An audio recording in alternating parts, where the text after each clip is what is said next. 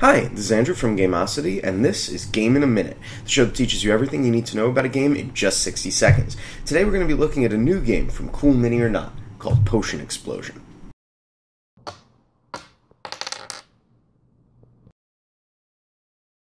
Ready?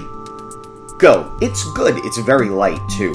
In Potion Explosion, everybody is trying to make potions, and the potions are worth victory points at the end of the game, and once you've created them, they become one-time use effects that let you take kind of bonus actions on your turn.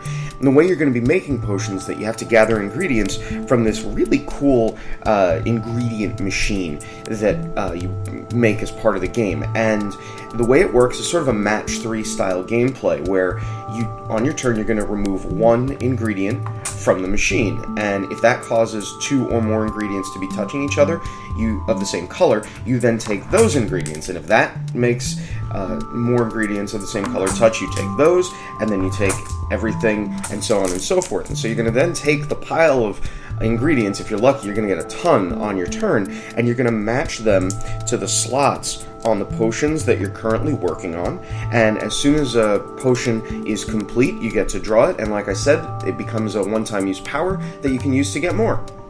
And that's it. And that's Potion Explosion from Cool Mini or Not. We like it a lot, but it's very light, and that's totally okay by us. This is a little gimmicky, but it works really, really well, and the potion creation thing is a lot of fun.